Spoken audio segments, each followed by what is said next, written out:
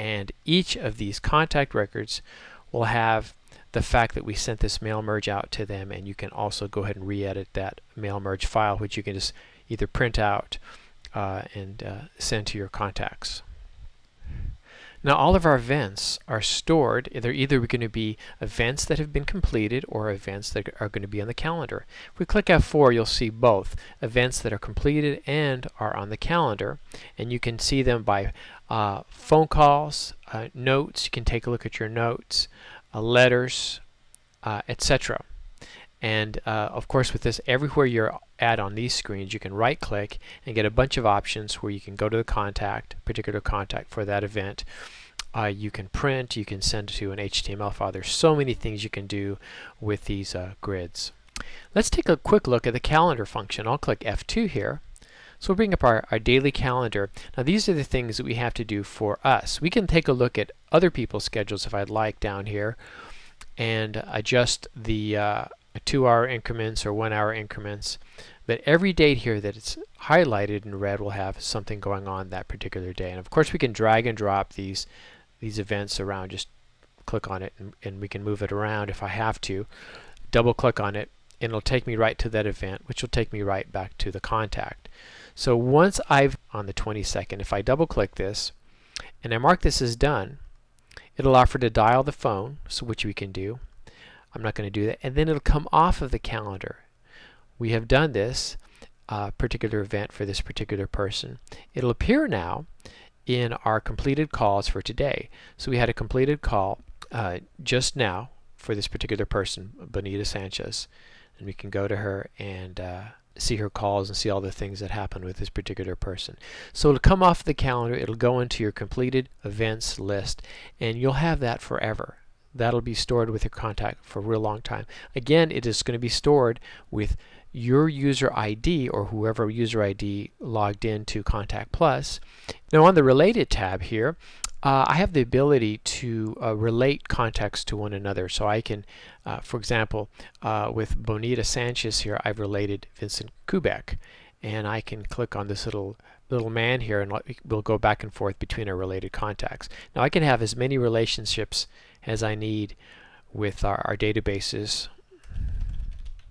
We'll type in the relation here, how we're related, and we can go back and forth, and you can see how these work really well with each other. Now let's say you need to schedule a series of events, like say you need to put a call on the calendar, you want to follow up with an email a week after that, and another email 2 weeks after that, and you have templates. You want to set this up. We can do that all automatically with our electronic marketing and mailing system. All you have to do is define your marketing plan, and a marketing plan simply consists of steps. Like we can see here, you send an email one day after your initial contact. Let's say a week later you're going to print a label. You want to actually mail them a catalog, and then let's say 3 weeks after that you're going to send them your cookbook offer. 21 days. So very simple to set up. You're going to apply then this marketing plan to a contact, and then you're going to perform it. When you perform it, that means it's actually going to generate each letter to each contact, each email to each contact. Of course, it's not going to make phone calls for you, but it'll put them on your calendar, and so you'll have that on your calendar that you'll need to make a phone call to this particular person. Some people refer to it as a trickle marketing or a drip system, where you're just dripping a little bit of information onto your contacts. And of course you don't want this to be purely email. I mean, I know email is very convenient, but people have gotten so much email, too much email. I think we've gotten saturated that you want to kind of mix it up with phone calls, maybe a card. You can send a postcard, send a letter, go back to some of the old-fashioned methods of actually keeping in contact with your customers. We have a label device that we can, I don't have it installed on this particular machine, but I can click a button and it's going to send out immediately to our Dymo label or old CoStar labels a quick label that I can send a catalog to, for example. We also have the ability to send a bunch of envelopes or labels. We have our label wizard here, or our envelopes. I can send envelopes to everyone. It's just going to go out. Now, of course, we have an ability to send a bunch of emails out. We can send via Outlook or any MAPI compliant or SMTP. We have a bunch of protocols that we can use to send your emails out directly to your contacts.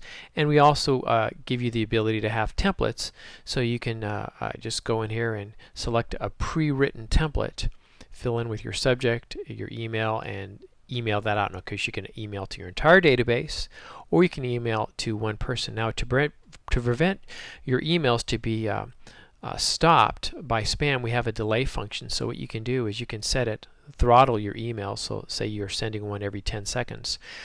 And generally you should be able to send your emails out. It depends on your ISP, but some ISPs will actually throttle you down. So if you're sending hundreds of emails out a minute, they'll actually cut off your account, or just block the email messages that are being sent out.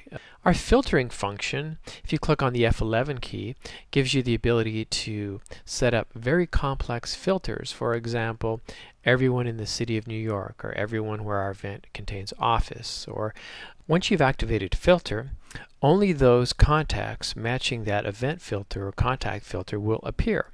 Then you can do reports, you can send labels, or do mass emails, letters, etc. just to that particular subset of people that you have selected.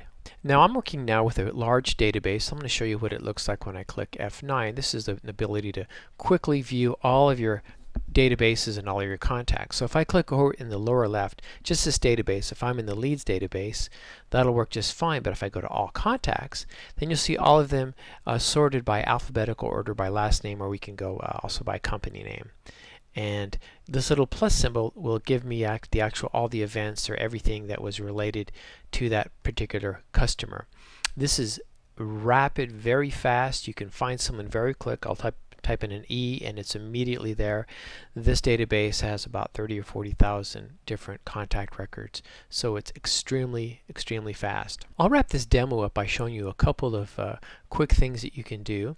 Let's bring up the map, and as I scroll through my contacts, you can see a little line appear between where I'm at right here and California. That's about 2,300 miles. And as I move the mouse through the states, you can kind of see how much the distance here, and you can get an area code map of the state there. Is kind of interesting there.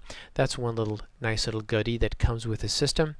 And if you're on a network, we can do things like while you're out messages. We can add while you're out messages. We can go through here, and if the phone rings, you take a message for someone else, you can put them in here real quick and they'll be added to the contact database if needed. Or we can broadcast messages to each other. We have an in and out board, who's in, who's out. We can take a look at real quick. You can use that.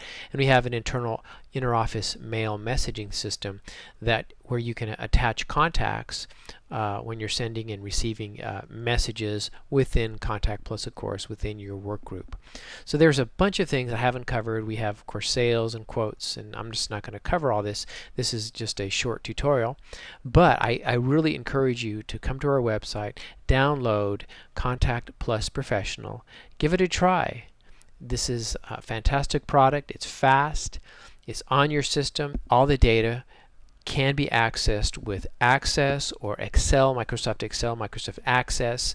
We do have the ability to go out through ODBC drivers, or you can also click on File, Export, and you can get all your data out. We also have an Outlook interface. I didn't cover that at all, but there's a bunch of things that we have built into the software. It's been around a long time. It's lightning fast. It's rock solid reliable, and I think you'll enjoy using it. Thank you for listening to this tutorial.